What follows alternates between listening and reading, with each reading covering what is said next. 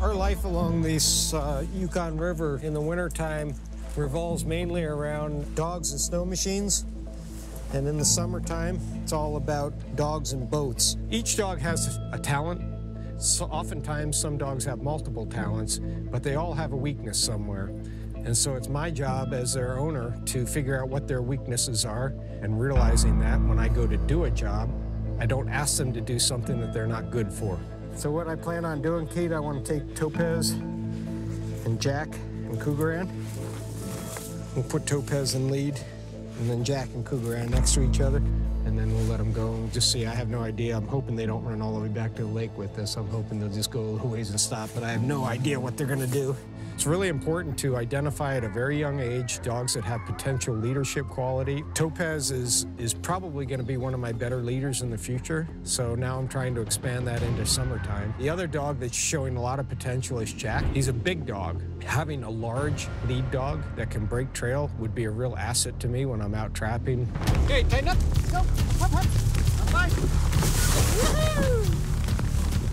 The trail that I'm using today is mainly a winter trail. In the wintertime, the water freezes, smooths it out a little bit. We get snow blowing in there, drifts it in, and then I can put in a pretty nice trail.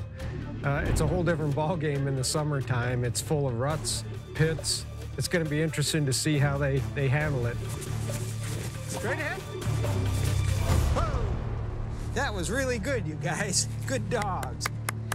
First things first, the canoe goes in the water. Topaz gets in the boat, and we go out for a paddle and see how she does. No, you got to learn how to do this. Come on. Good. Right there. Good girl. Sit. Sit.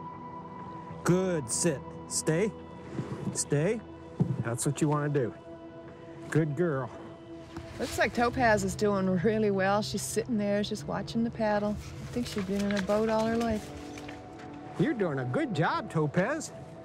Good girl. I'm pretty impressed. She was the one I was worried about the most. I thought she's so hyper. I thought for sure the dog was just gonna go. Not going. Gotta move around. Gotta jump. Uh-oh, we got a leak. We got a pretty good leak.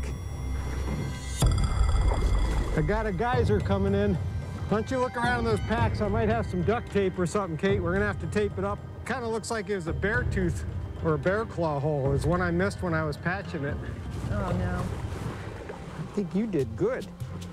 Okay, out. Good girl. Good girl. This is what I call a Navy patch. One of the things you learn if you're a seaman in the Navy is how to fix a hole in the boat by driving wedges into it. That was kind of unexpected, but that's the way it is out here. You know, you just got to deal with things as they come and figure out what you got to work with and make it work.